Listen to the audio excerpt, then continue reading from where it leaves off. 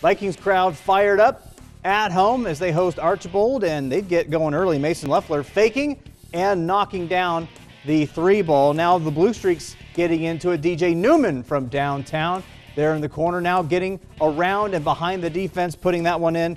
Ethan Leffler getting the scoring going as we go to the next quarter. Off the rim and the glass, and it goes in. Now Leffler getting the pass off the miss and supplying the two-handed flush. Then Nate Brighton is going to get it down low.